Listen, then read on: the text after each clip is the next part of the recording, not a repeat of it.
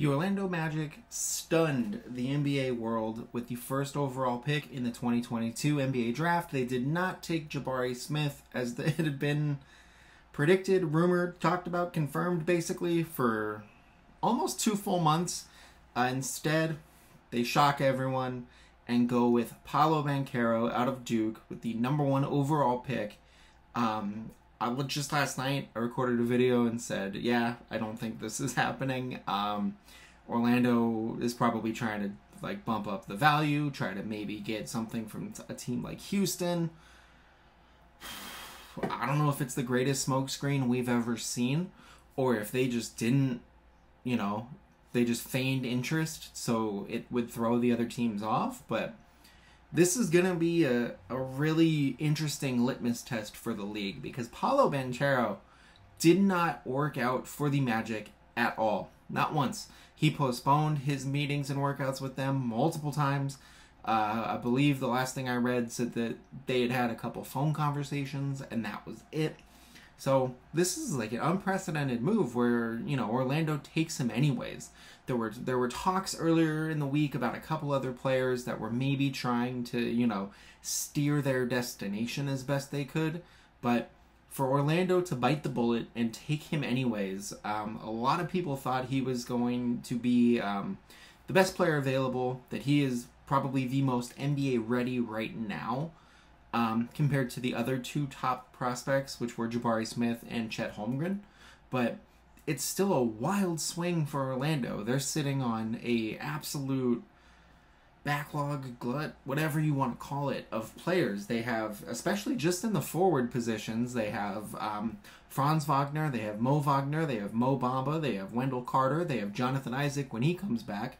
At the guard, they have Suggs, they have Markelle Fultz, they have Cole Anthony, they have RJ Hampton, and now they add in Paolo, who is, best used with the ball in his hands, and steps right into that front court where I don't know what the fit's going to be really with those other guys, whoever they end up keeping. But at the end of the day, this is a win for Orlando because Paolo's arguably the best available and the best ready to go now player. It's not like the Magic were 1 player away from contention, but now they have a lot more of an identity because he immediately walks in and becomes the 1A option on offense for that team. No one else is really built to just be a consistent, okay, we need a bucket scorer on that roster. So this is going to be a huge step for them in forging that identity. I think they're going to go as he goes. And he was shocked. He was shocked in that interview. He was just like, I can't believe it. This is crazy. And who knows? This could all blow up in Orlando's face. It could become something, months from now, years from now. But in the moment right now, it is a huge swing for Orlando, partly because it was so unexpected. Like, in the long run, taking who you think is the best available player isn't a big swing, but with no hint at it whatsoever until last night when betting odds shifted. It's bold. It's a really bold move. Chet Holmgren goes #2 to Oklahoma City. We will get to them. Jabari Smith falls to Houston, and the Rockets fans were kind of disappointed. Like, the Rockets fans seemed like they were really sold on teaming up Paolo with Jalen Green. Obviously Jabari Smith, when you can draft a person at 3 that everyone thought was going to be the first overall pick, it's a win. Houston just cleared out and traded Christian Wood, so they buy minutes for Jabari and for Sengun, who will play, obviously, together. Jabari is a bit more of a natural scorer. He doesn't have the handle, but Houston does have Jalen Green, Kevin Porter Jr., whoever they end up getting in the trade for Eric Gordon whenever that happens. And then, probably not John Wall. It kind of seems like they're going to just, buy him out or wait for some team to get desperate. So we'll leave that as it is. But Houston, setting themselves up nicely. They don't get the bona fide superstar in the making that, Paolo would give them. So maybe Jabari's not as ready-made marketable. But as for, basketball fit, it's going to be good because Jabari's not a primary ball handler. He's, more of a catch and shoot, more of a get it to him in his spots type of player. And his offensive game is smooth. Might be the smoothest out of everyone in this draft. So he's gonna land and plug in just fine right away.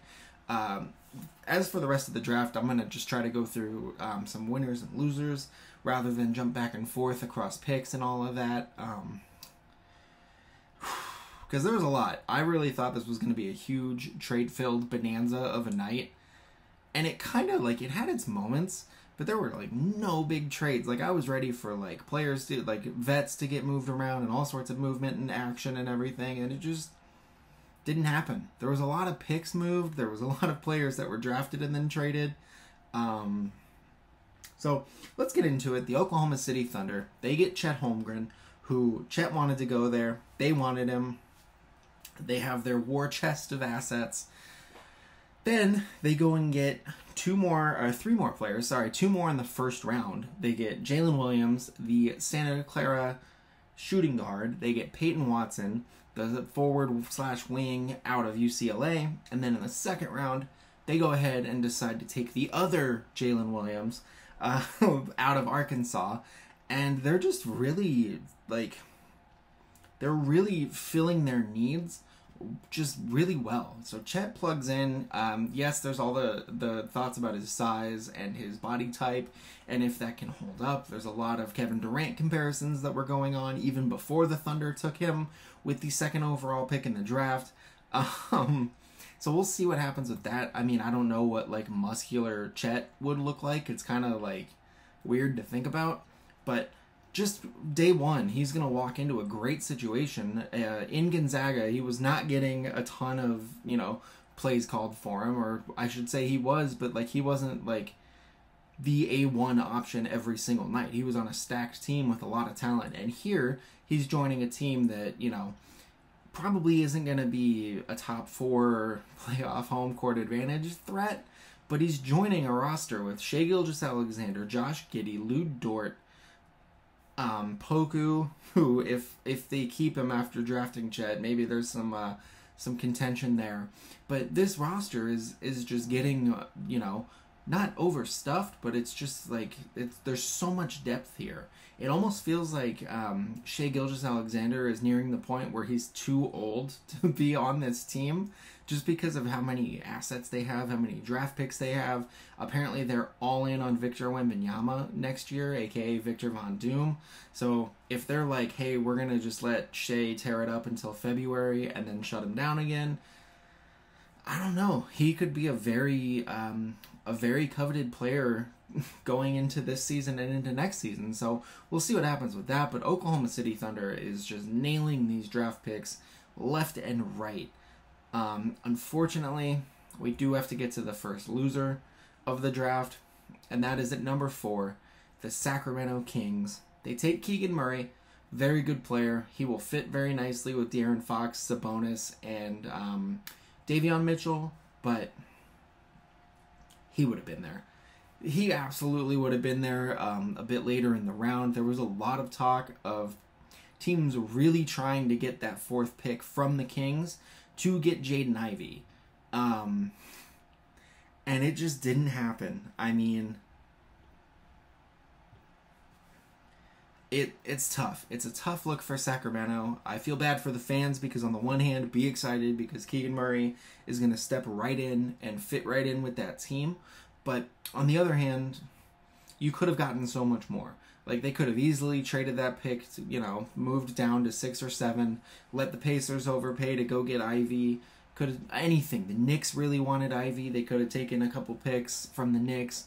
And, maybe Keegan Murray's still there, but they must have really loved what they saw out of Keegan Murray. And then they, in the second round, get Jaden Hardy out of the G League Ignite. Another guard. Granted, not a first-round pick of a guard again for the 4th straight year. They do break that trend, but it's just crazy to think about. So the Kings, they drafted for need, but they didn't maximize the pick, if that makes sense. So, like, I'm not going to sit here and say they did terribly because they took a really good forward. I'm going to sit here and say I don't like it because they could have gotten a lot more and then still gotten their guy. Keegan Murray absolutely would have been there at 6. if they had flipped with the Pacers. So, what are you going to do, though? Kings are going to king. I'm sure Keegan Murray's going to look good. Summer League is next month. I'm sure he will be good at that. I'm sure he will fit and complement well with Fox and with Sabonis.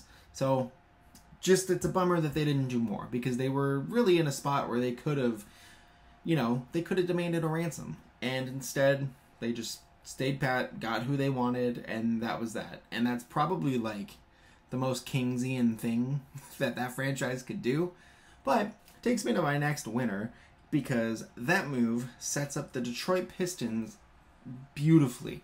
If you were sitting at a table and you were running the Pistons, and you said who would be the optimum choice to put next to Cade Cunningham, who absolutely came on like a menace in the second half of last season, you would probably say Jaden Ivey. He falls to 5 for the Pistons, and immediately those two become one of the coolest, most exciting, must-watch backcourts, I think, going into next season. It is going to create an interesting dilemma for them, because they did take Killian Hayes a couple years ago with, I think, the 7th pick. So they're kind of, hitting a point where they're going to need him to do something other than play really good defense all the time, or maybe he'll excel in a 6-man role. But that's going to start to become more of a hindrance as this team expands its talent. Then they traded back into the first round to get Jalen Duren, the center, after trading Jeremy Grant and clearing all this cap space for seemingly DeAndre Ayton, or like a move for someone like that. They come back and get Duren, who was one of the top center prospects in this draft, and now they immediately have, an anchor center that they can build their defense around, and they did it without really giving up too much else. And that's because of the next loser to talk about, unfortunately, the New York Knicks, who just wanted to clear some cap space. They traded with the Thunder, and then didn't trade. I don't even know how to describe it, because we went like an hour and a half in real time on this draft, not knowing what the Knicks were trading. So the Knicks got a bunch of second-round picks in future years. They gave up all of the picks in this first round. So, they traded back, didn't take the pick. Traded back, didn't take the pick. Took the pick, traded the pick to other teams, and all of that, it came out, was for a couple second-round picks and to clear Kemba Walker, who goes to Detroit and immediately begins buyout negotiations with that franchise.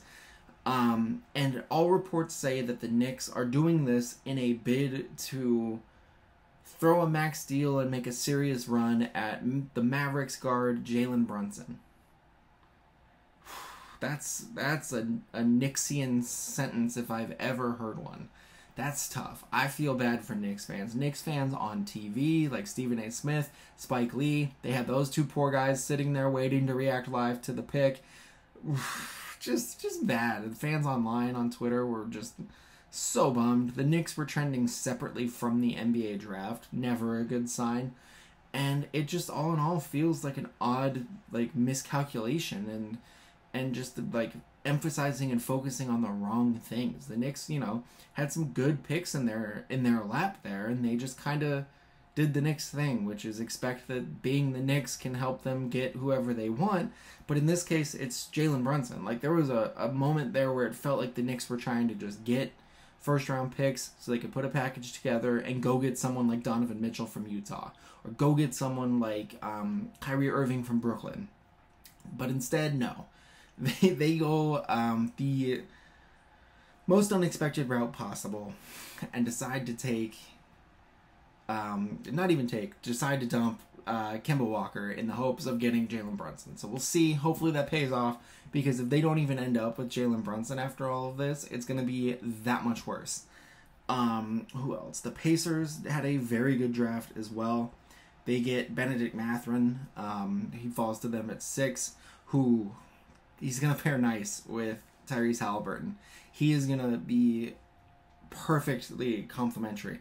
He played off-ball, on-ball. He was a do-it-all type of defender. And the Halliburton, similarly, is that versatile type of guard. So the Pacers and Rick Carlisle are going to be able to run all sorts of interesting offensive sets.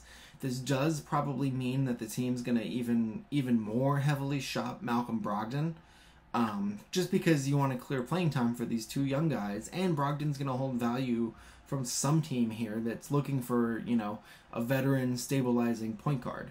Who knows what's going to happen with Miles Turner? I think if they elect to keep him, it's going to be a good fit with these two guards in the backcourt. Both are adept at passing. They'll be able to hit Miles Turner in his spots, get him some good, easy looks at the rim even. So it's going to be really, really interesting. I think the Pacers, though, are just building a team of absolute dogs. All of these guys have that dog in them. So we will see about that. And then the last team that I really wanted to talk about, actually there's two more, I'm sorry. I'm trying to go quick because I don't want this to be a super long video. Two teams I really want to talk about. The San Antonio Spurs, who had a very Spursian draft.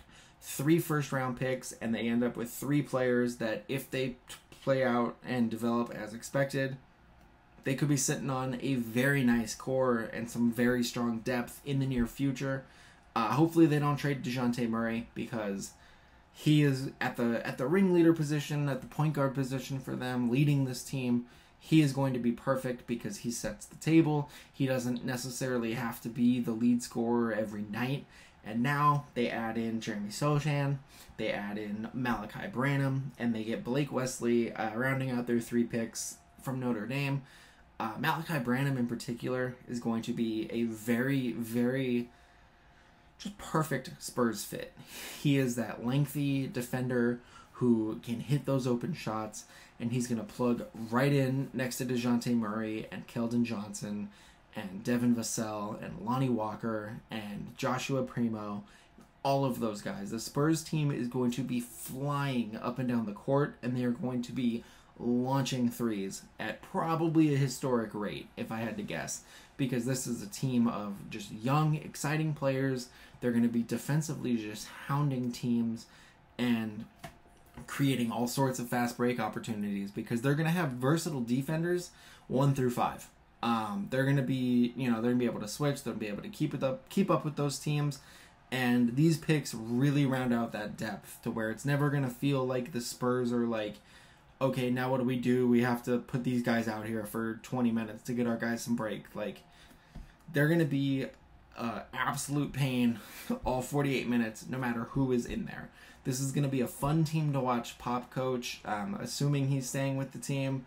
Nothing has been said yet. There's been some rumors and stuff, but nothing concrete. So all signs point to yes, he is staying. It's going to be awesome to watch him with this team, because it feels a lot like the young players really kind of reinvigorated him a bit, to where like he enjoys just teaching basketball more than anything now. So I think the Spurs are going to be tons of fun. Not quite at the level of league pass ranking that the Pistons and the Thunder are now. And then this last team that I want to talk about, the New Orleans Pelicans. They went out and had themselves a draft. They get Dyson Daniels to shore up their second guard position. He can also ball handle as well. So he will pair very well with C.J. McCollum in that backcourt. Devontae Graham was very good for them this year. I think he gives them a little bit more in terms of playmaking ability and defensively than Devontae, but who knows? I'm sure it's going to be a slow process getting him acclimated. And then in the second round, an absolute steal for the Pelicans, because he was projected to be a first-round pick. E.J. Liddell from Ohio State is going to join that front court. And if Zion is in as much, as a good a shape as the pictures seem to suggest he is, this team is going to be a defensive wagon. With Valanciunas, Zion, Ingram, E.J. Liddell, that front court is going to be hard to score on if they are all healthy, and if E.J. can translate his game like it was at Ohio State to a pro level. It's going to be very nice. I think getting him in the second round is an absolute steal. He was projected to go like 20, 22, 25, somewhere in that area. So falling all the way to the 11th pick of round 2. I don't know if that's a red flag type thing. But either way, it's the Pelicans' gain. They finally have a clear direction. It seems Zion's fully on board with the team as well. And that's probably the biggest direction you can get is having that vote of confidence from him. So we will see what they look like, but after how well they played and looked in the playoffs this last year, granted they got eliminated by the Suns, but they certainly put some teams and some fans on notice. They did absolutely everything they needed to address their next issues and to take that next step. So if everyone stays healthy and everything like that, I think this team could be a huge shock for some teams out in the West. And I think that's everything. Please let me know in the comments your thoughts on the draft, if there was a player or a move that you really enjoyed or something that you were disappointed by or surprised by. Let me know. And we'll see what happens with the rest of the moves and trades and stuff, because now it kind of feels like we'll see things start to pick up in terms of veteran movement. Hopefully, I could just be talking. Who knows? So we'll see what happens. We'll keep it tuned here. Thank you very much for watching. Enjoy the weekend, and I will be back.